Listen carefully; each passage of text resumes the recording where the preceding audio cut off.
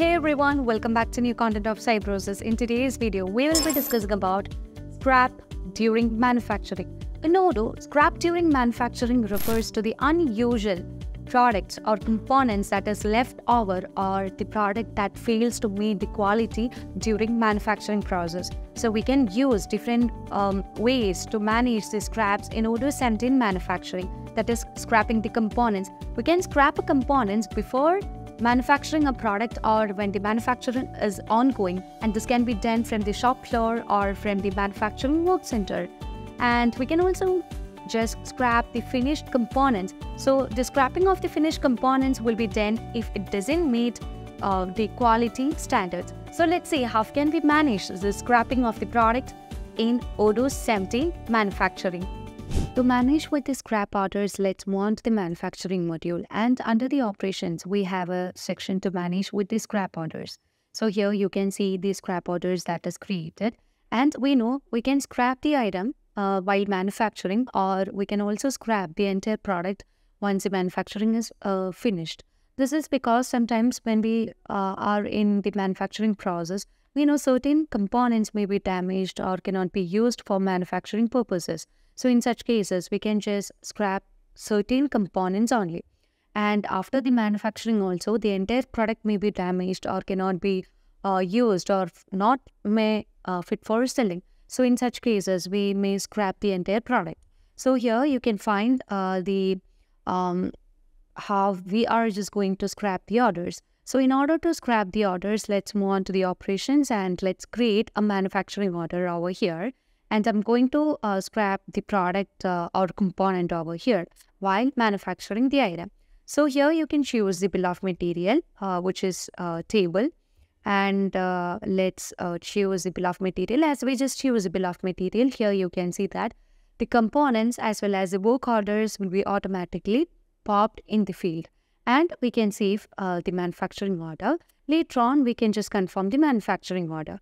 Now we just need to plan the manufacturing order for the work center. So we can just click on the plan button. Later on, we can just start this working or manufacturing operation from the assembly line 1 work center. So in order to do that, you can just click on start.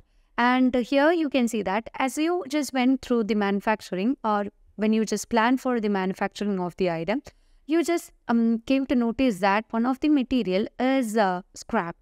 So here you can see that we can choose the material that we just want to move into the scrap. So here table leg is just broken. So you can set the quantity that you just need into the scrap location. So the product will be taking from the source location as warehouse stock, and the scrapped products will be moving to the scrap location, which is virtual location of scrap. And if you want to replenish the quantities, you can just enable this field. Now, if I'm not replenishing that quantities, now let's move on with the scrap product, which is one quantity of table leg is currently broken. So we just need to scrap that. So let's scrap the item. So that one quantity is scrapped, and you can find the scrapped materials under the tab over here.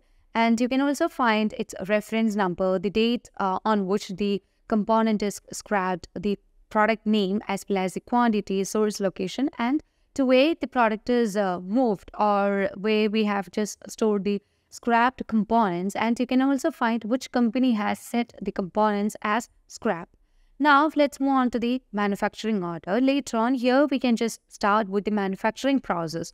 Now we know that we can also scrap the item even after the manufacturing process is completed. So let's start the manufacturing process. Now here we cannot just click on done or close the production, as we just need to go with some of the quality check. So as you just click on done, here you can see that you will get a pop-up window showing the invalid operation because you need to complete the quality check using the shop floor before making work order as done. So let's close this. So either you can manage with the scrap orders from the shop floor, or you can just manage it from the manufacturing app. So in order to manage that, let's move on to the shop floor. And here we just need to manage with the quality check of the product table. So in order to do that, let's go to the assembly line 1, and here we just need to set the worksheet And here you can see that we have set the worksheet, everything is done. And the other thing is we have to generate a serial number for the final product. So that is generated. Now we just need to just give the picture of the product table. So as we just want the files here, we can just upload the picture of the table, and we just need to register the components, and we can just do that. So in order to do the component registration, you can just click on validate. Later on, you can just go with the next process, that is table legs, and click on next. And here you can see that we have done everything, and we can just validate this process. So afterwards, you can print the labels also. If you don't want to print that, you can just close this wizard, and here you can see that we have done with everything. Now under the 3 dots, you can see that if you want to scrap the item, you can scrap it from here, and even the components can be scrapped over here. Now I don't need to scrap any of the components because we have already scrapped the broken component. Now we can just close the production. Okay. So for that, let me close the production over here. So to do that, let's close the shop floor and let's move on to the manufacturing module. And in the manufacturing module, let's move on to the manufacturing orders, where we can find the order that we are just going with. And here you can find the order, that is table. And let's choose the order. And here you can see we can just complete the manufacturing order by clicking on 10. And still here you can see that we have to go with some of the quality checks because we haven't completed that. So let's move on to the shop floor itself, and we can just close the production because we haven't closed the production. So even if you try to close the production, here you can see we haven't done that. One of the quality check is missing there because we have only completed 6 quality checks over here. So let's move on to the assembly line 1 and let's print the label. So as we just print the label, then only we can just complete with the process that is doing of the quality check. So we can save this and let's click as mark as done. Now we can just close the production. So later on, we can just close the shop floor and let's move on to the manufacturing module.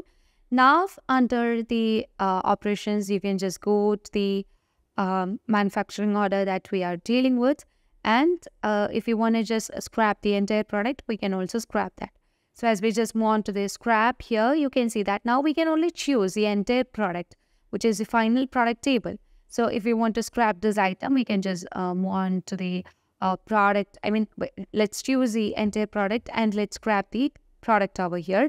And we can also assign the load number that we just need to scrap. So let's scrap the item. And here you can see that we have just done with the scrapping, and you can see now the scrapping has incremented with the count too, because already we had just scrapped the component leg, that is the table leg, and after manufacturing the product table, we just came to notice that this is not fit for selling. So we just need to scrap the item also, and we have just done that. And you can also find the traceabilities over here, as well as you can also get the product moves with the all the details such as the date, reference, product name, load number or serial number that we have provided, as well as the from where the product is taken and to which location it has moved. And this also shows the number of quantities that is taken and final product created. Now let's move on to the overview, and here you can find the overview which shows the details of the entire product with the quantity, unit cost and MO cost, as well as real cost. And this also shows the components that is required for manufacturing the final product, and that also shows the operational cost and the employee associated for this manufacturing.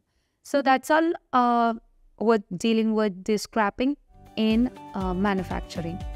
So this helps you to manage the amount of waste generated during the production of a particular product, and this also improves the efficiency in manufacturing. So I hope this video clarifies how to manage the scrap during manufacturing in Odoo 17. And if you want Odoo customizations or Odoo tutorial videos, feel free to contact Cybrosys. As always, stay awesome and thank you for watching the video.